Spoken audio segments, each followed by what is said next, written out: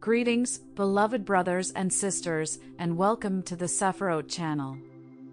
May the grace and peace of the Most High rest abundantly upon each of you, filling your hearts and minds with tranquility and hope. This moment is more than just reading words or watching a video. It is an invitation to embark on a spiritual journey, a path you have been called to since time unknown. I urge you to prepare yourselves, for what I am about to share is not for everyone. Perhaps this may sound peculiar or even presumptuous, but hear me out, your presence here is not by accident. Many have eyes yet do not see, and ears yet do not hear. If you have made it this far, something greater has guided you. In God's universe, there are no coincidences. Everything is connected with divine precision, every movement, every flutter of a wing, every breath of the soul. So, dear ones, I invite you to still your mind and open your heart. Something powerful, something extraordinary, is about to be revealed. This knowledge will not merely inform you, but transform the way you see life, your purpose, and your destiny. And remember, transformation is seldom comfortable, but it is absolutely essential for those who seek to live a meaningful life, aligned with the purpose our Creator has set for each of us. Many of you, amid the noise of life, have heard a subtle calling. It is not a shout, not a forceful command. Rather, it is a gentle whisper, an intimate sense that resonates deep within, something telling you there is more, that life is not just what we perceive with our physical eyes. We call these individuals the chosen. Not because they are superior, but because they have been summoned to a specific mission, a divine responsibility that transcends personal desires.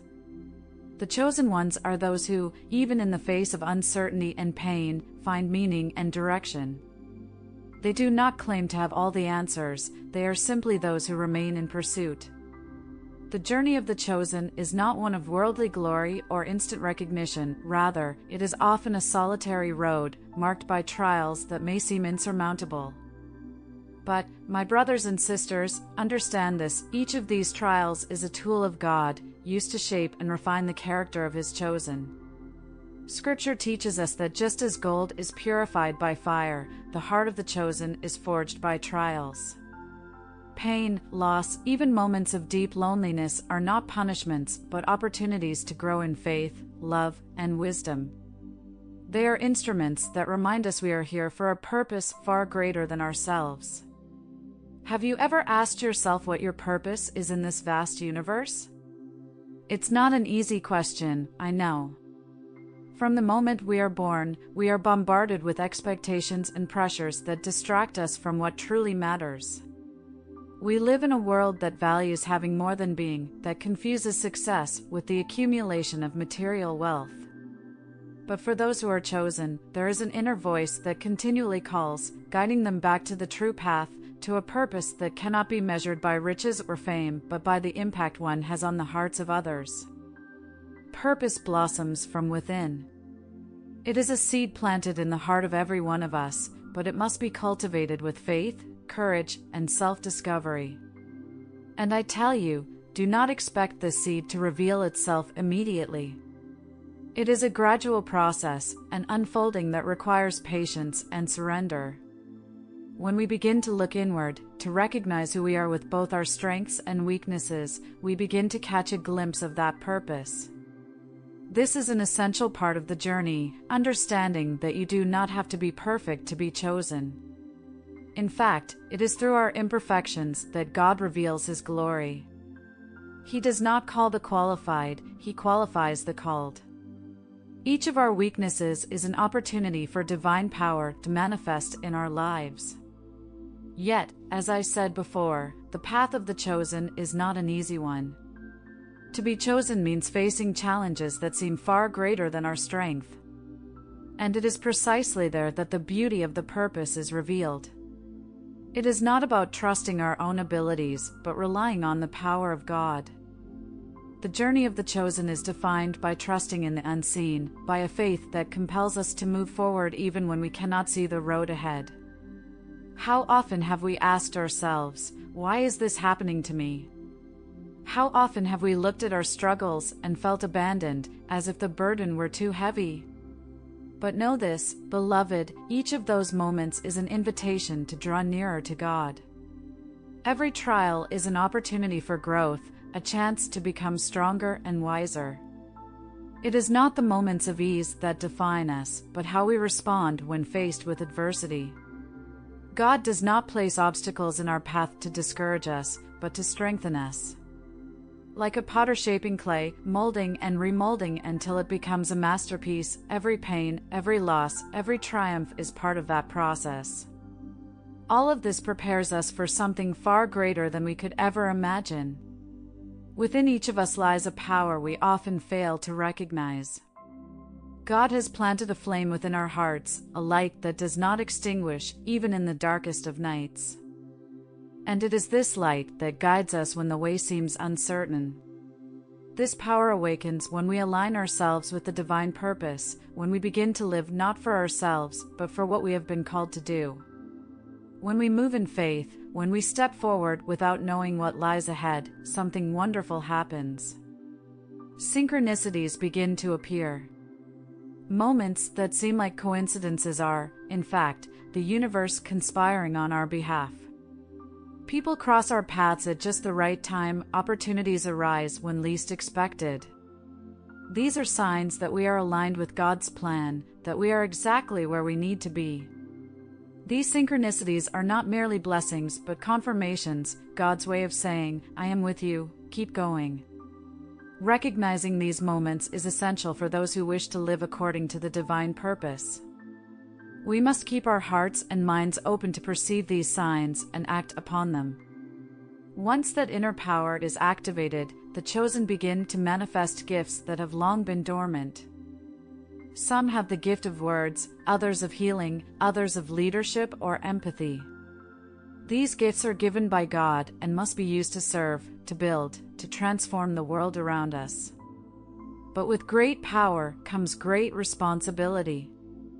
The chosen are called to use their gifts not for their own glory, but for the glory of God. This power must not be used to fulfill selfish desires or seek personal recognition. It exists to serve, to edify, to inspire. True wisdom lies in serving, in placing the talents we have been given at the service of a greater good. To wield this inner power with wisdom means knowing when to act and when to wait. It means consulting the heart, seeking divine guidance before making decisions. It means understanding that every action we take impacts not only our lives, but the lives of those around us. The chosen are those who understand that their mission goes beyond themselves. They live to serve, to bring light where there is darkness, hope where there is despair. It is not about grand heroic gestures, but small acts of kindness that, together, transform the world. Each of us is like a candle, and as we light the flame in others, the light multiplies. It is both a privilege and a burden to be an agent of transformation.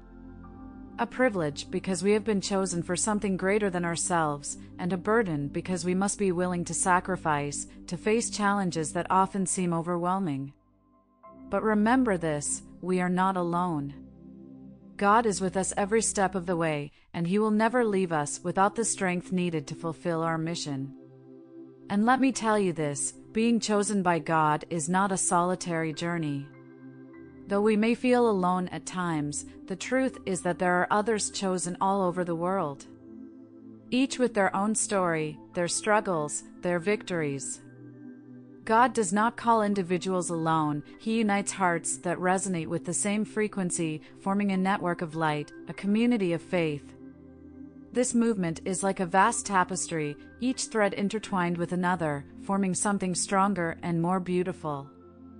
Sometimes we meet other chosen ones in unexpected moments, in seemingly random situations. These encounters are orchestrated by the divine plan. It is in these moments that the flame we carry unites with another's, and together we create a brighter light that can illuminate even more of the world. God entrusts the chosen with the responsibility of bringing transformation not only to their own lives, but to all of humanity. In times of darkness, the chosen are the keepers of hope. In times of doubt, they bring clarity and direction. Thus, each of us, by fulfilling our purpose, contributes to a collective awakening, helping humanity to evolve spiritually. Trusting the process is one of the most profound lessons a chosen one can learn. Often, the path is not clear. Sometimes, the challenges seem too much, and it is difficult to understand the purpose of certain situations. In those moments, it is natural to feel uncertainty, but it is precisely then that our faith must be strongest. Trusting the process means believing that, even without seeing the entire road, God is guiding each of our steps. It means understanding that the divine purpose is not always revealed immediately, but that every detail, every experience, is part of a greater plan. When we trust the process, we surrender our doubts to God, knowing that His wisdom is infinite, far beyond our understanding. This trust allows us to face life's challenges not as obstacles, but as opportunities for growth. When we change the question from "why is this happening to me" to "what is God teaching me through this," we begin to see our difficulties in a new light. We start to understand that the greatest growth often comes from our most painful moments. The chosen ones belong to a community. A community not united by blood ties or geographical boundaries, but by a common purpose, a shared mission. When we connect with other chosen ones, we find strength and inspiration. We can share our stories, our struggles, our victories, and in doing so, grow together. There is immense power when we come together for a greater cause. When we share our faith and purpose, we amplify our impact on the world. And this is what God desires, that each of us, living out our mission, inspires and encourages others to do the same. Now, dear ones, I invite you to take action.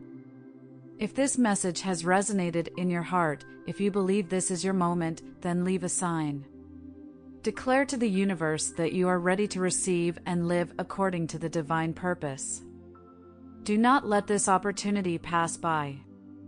Each moment is precious, and each step brings us closer to what we are meant to be.